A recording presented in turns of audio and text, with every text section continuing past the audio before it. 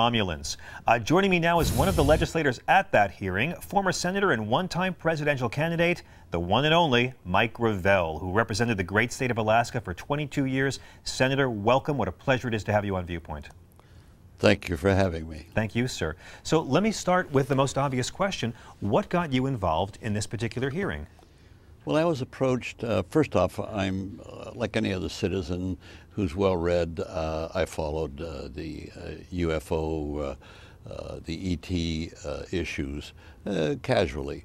But I was approached 2 weeks ago if I would be part of this hearing. And I sort of blew it off because I didn't really understand what the hearing is about. I had other plans. But then another person who I had respect for briefed me more fully on what the hearing was about. And then I thought it would be an opportunity for me to spend 1 week, and of course preparation before the hearing, to become very knowledgeable about this subject, which is probably the most significant subject in our entire civilization, because it juxtaposes whether or not there's a force out there that we can identify with these sightings of saucers, you call it, whatever, and that force is observing the planet. And I've now, after the testimony and the research that I've done, I think that this hearing is extremely worthwhile, and there's no question about it that the government of the United States is in total denial of this. And of course, we've had several smoking guns to show that this denial is ridiculous. Well, you're not the only one who thinks that, sir, and of course I appreciate any Americans who go about investigating this. I think it is a significant issue that too often the media cynically writes off as just a joke. I'm wondering, is this common to have independent citizen groups invite former legislators to come and do a congressional-style hearing? And did your experience, sir, in the Senate serve you well in preparation for this?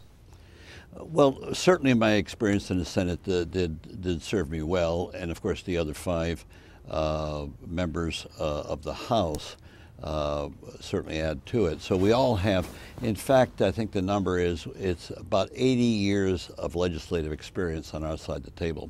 But we're all retired from public office, and yet we're obviously citizens interested in the public issues involved.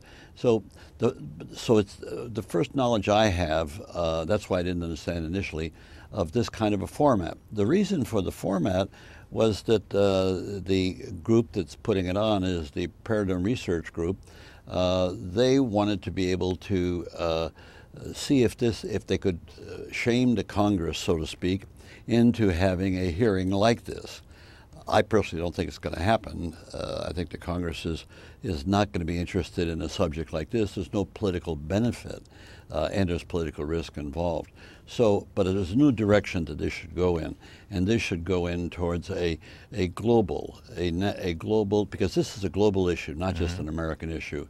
The American government is the one that's most irresponsible in handling the subject, but it's a global issue, and we should have the United Nations, the General Assembly, form an agency and have a global conference of scientists that would focus on the issues involved. Sir, how specifically is the American government irresponsible in handling this issue? Well, first off, you get the White House. Well, they don't know anything about it. There's nothing, they don't have any files. Well, that's an outright lie. Whether it comes from who in the White House or the president. And of course what happens is all the way down the chain of command, they keep the cover-up. Now the cover-up started with what happened in Roswell, where a spacecraft, flying saucer, what have you, crashed, and apparently there were 4 humanoids or whatever that died or perished in that event. And right after that happened, within hours, the general involved, the General Ramey, took charge of it and just began to shut everything down. It's classified, intimidating anybody and everybody that was involved, intimidating them and getting a lot of military personnel to sign non-disclosure agreements. Now, that's who we have been interviewing these last 3 days, and we got 2 more days to interview military personnel who were on the scene, who give direct first-hand testimony, and then the researchers and the scholars that have devoted their time and energy. So you got military personnel as high-ranking as lieutenant colonels and full bird colonels, and scholars who are steeped in the field and who have written numerous books on the subject. Because what's at issue here is something we don't know, and that the government would cover it up. Now, we know why the government's covering it up, because we have several smoking guns. And I'll give you one of them as an example. With the missile silos in Montana, the Dakotas, and one other state, Wyoming, whenever there was one of these call them flying saucers, for lack of a better word, hovering above the silo, the missiles were unlaunchable. Yes, we mentioned that in our introduction to the segment. And well, I'll tell you right off the bat, the military would go bonkers over that, because what it shows is that after spending $1 trillion on this unbelievable defense system, when push comes to shove, it doesn't work. So obviously, they want to keep that secret.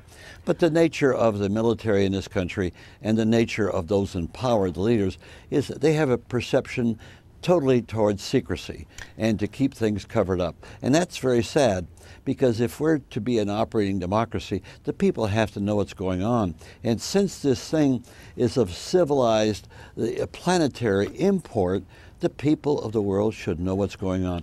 Most countries have been much more revealing on this subject, but the United States is the dark hole in this regard. Well, sir, I'm sorry we're out of time for this, but it's a pleasure to have you talking about it, an issue many Americans care about. Former Senator Mike Gravel, thank you for talking to us, and I want to tell you what a pleasure it was watching you debate for president back in 2008.